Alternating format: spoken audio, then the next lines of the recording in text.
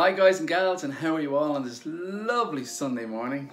Very welcome to the Sunday challenge with myself, Mark Guildea, and the fabulous Erica Hughes from Erica Hughes Art.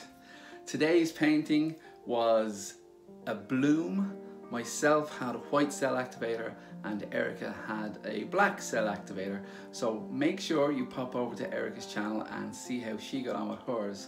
In the meantime, keep looking at mine and tell me what you think down in the comments, see how I did.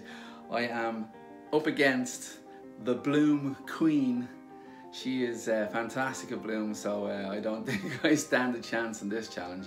But the challenge really is for me to see if I can do it. Not really to challenge Erica, but I'm using her colours and I'm using her recipe. So I'm trying to get, but it's not gonna work. So anyway, enjoy the video, check it out. There's a little bit of pour, scrape, repeat, I'm afraid, because things seem to never go the right way the first time. But anyway, it's all a learning process. If you're new, please do subscribe to myself and to Erica. And if you're not, enjoy the video as usual. And I will see you guys next Sunday.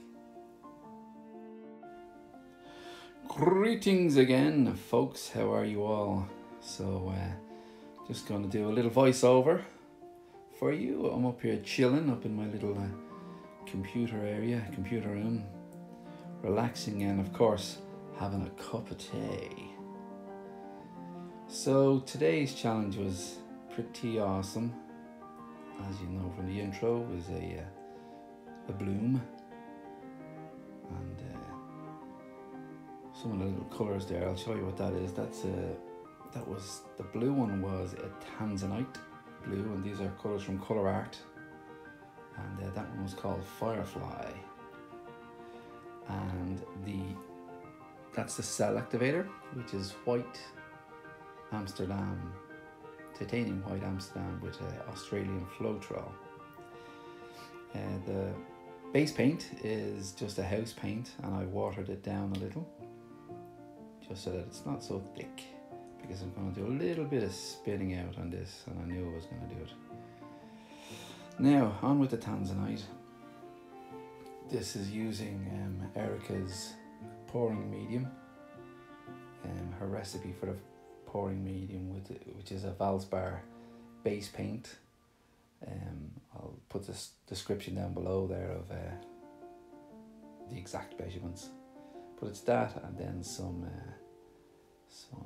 gloss varnish and a couple of other bits thrown in. Now this technique of blowing out, I seen Karen in waterfall color, waterfall I think it's called, doing that sideways sort of push of the paint, and I did one before and it came out great.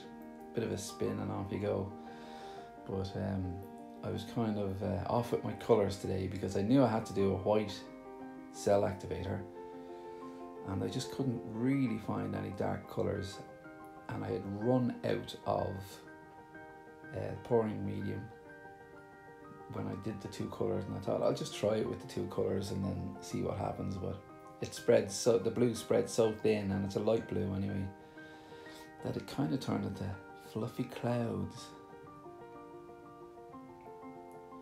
And just this, and I just couldn't quite get any selling properly or lacing. So I thought I'll try it. If I can get down to the lacing in the center, it'd be good. So what do? I spin the bejesus out of it. See if we can get something. What do you guys think? Nah, I don't think. I know what's going to happen here. This is definitely a case of pour, scrape, repeat. I didn't scrape it all off. Saskia, fair play to her, sent me a message the last time she seen me scraping everything away and said you can leave it on the canvas and you can pour straight on top of the old one if you want, but I wasn't sure what I was going to do. Now the second go, and you'll see things look a little different. The background colour is a bit different, and that's because it's about 20 minutes later. and that is because I had to pour some more, or mix up some more pouring medium to get some more colours. Now of course the base paint there you can see is that lovely colour, kind of like dark pink, and that is, I tinted the base paint using some Scarlet red from Arteza and a tiny bit of copper, because I wanted to see if we can get a little bit of a shimmer in it, and also black, just to kind of darken it down. So that's the base paint. That was the Tanzanite and the Firefly gone on. Then I mixed up this other one here, and that is, oh, I have it here with me, Sea Goddess. So Sea Goddess I threw in there. I wanted to get some light colours, and then I wanted to get this. Now this is just absolutely the best colour, and it was the very last bit of it I had. It's called Payne's Grey, and it doesn't look grey at all. It's this fantastic blue. I love it, and I'm desperately going to get more of it, and a lot of it too. So on goes the cell activator, which is the white one, titanium white. This time with the hairdryer I decided to go straight down and blast it out.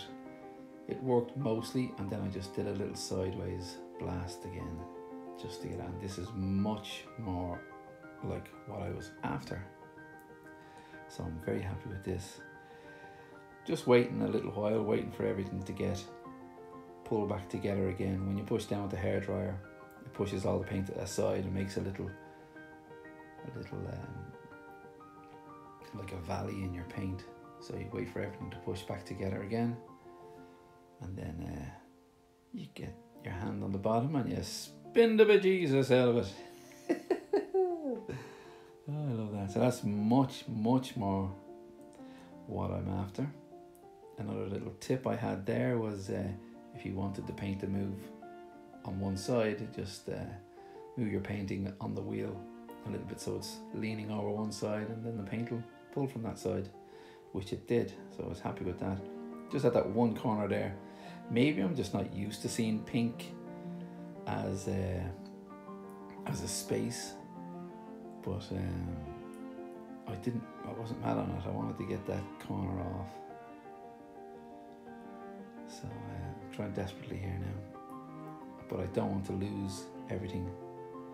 So I'm going to scrape off a few bits, see if I can get some more colour on that area, just to pull it off when I spin.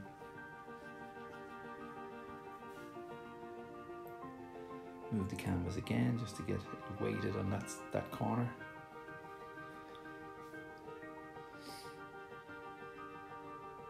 And there you go. I'm happy with that, lad. So please have a look at these photos, enjoy, give us a thumbs up, subscribe, check out Erica's competition, or her challenge for today as well, and comment and let me know what you guys think. Thank you so much.